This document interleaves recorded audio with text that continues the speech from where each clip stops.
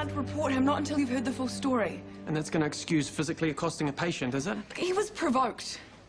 This is our Uncle Benny. There is a lot of family history, and it's all a bit raw. Yeah, well, I don't care if it's Attila the Hun reincarnated. Doctors get provoked every day. There is always someone ready to have a go. I mean, how the hell did you get through an ED shift on a Saturday night? Well, it's different when it's family. He's always had a hot temper. Words used to come out of his mouth when he was a kid. Never heard anything like it. Right, come on, I think visiting hours are over. Well and truly. I'll speak to you tomorrow. What is wrong with you? Do you actually want to lose your job? Of course not. Then don't let Benny drag you down to his level, because if you do, he will win. He's already winning. He's getting away with murder. Not a figure of speech, in case you're wondering. Oh, great. Why don't you get some more patients talking about how crazy you are? That's a really good move. I don't know what to do. No, neither do I. This is all just too much at the moment, but we need to cool it. Especially you. Just chill, okay?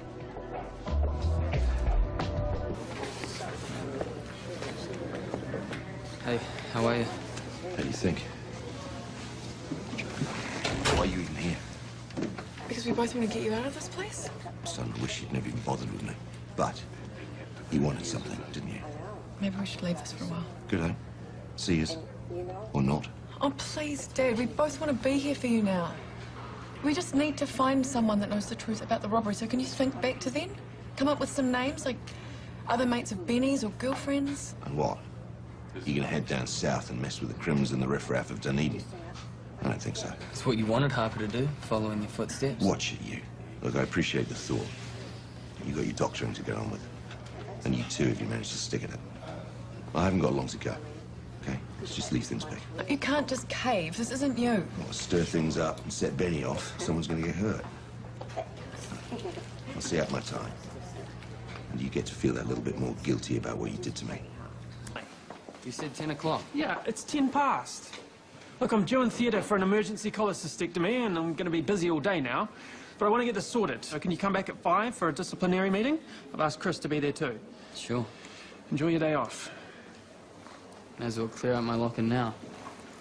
Or you could go into that meeting and fight. Boyd and Chris are reasonable guys. They'll both listen to what you have to say. What if I shouldn't be here? What if I'm not cut out to be a doctor?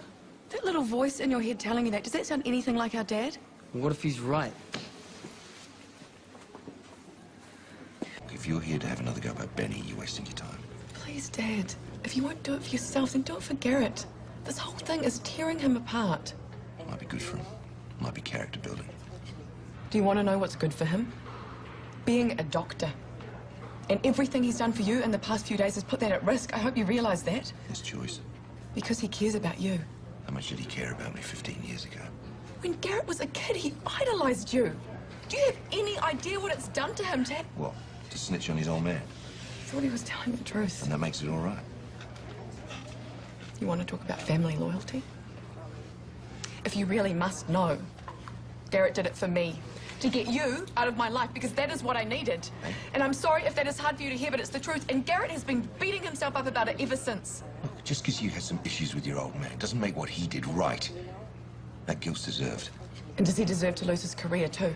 What you on about? He's this close to being fired, and he's not going to fight for it because he thinks that's what he deserves. So you want to talk about family loyalty? Who's your real family, Dad? Uncle Benny?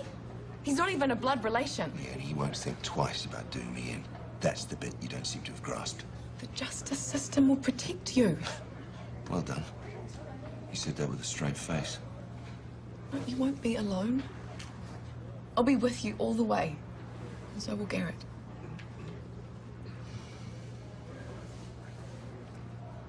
Your sister's been tuning my ear, pleading your case. She should have been a lawyer.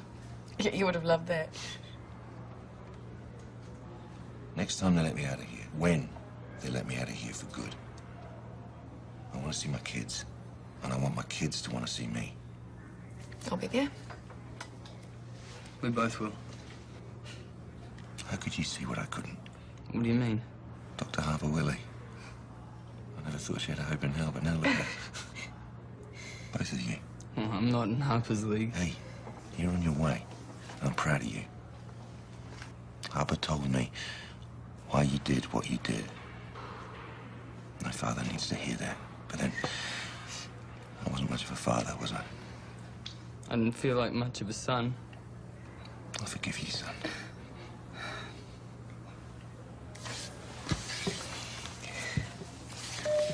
If it was only one incident, I would have given you a warning and walked away. But it's this whole pattern of unacceptable behaviour. Started in ED, you brought the same bad attitude to the surgical department. Rudeness, lateness, sick days when you're not sick. I mean, even when you are here, it's like you're somewhere else. It can't go on. I know I've screwed up. There's been some heavy family stuff going on, but it's no excuse. I've let myself down.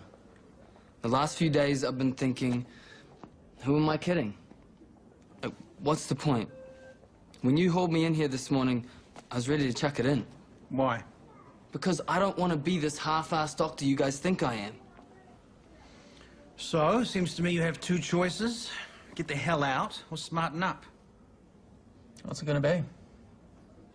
Yeah, it's still your decision. Any more bad behaviour, and it won't be. I want to stay. And what's changed since this morning? I got a good talking to. From Harper. She believes in you. You're lucky her opinion carries some weight around here. I'll be watching you. I want to see commitment, professionalism. I don't want to see the jumped-up party boy who rolled into Shortland Street acting like the world owed him a living. Okay, I think we're done here. Thank you. Thank you.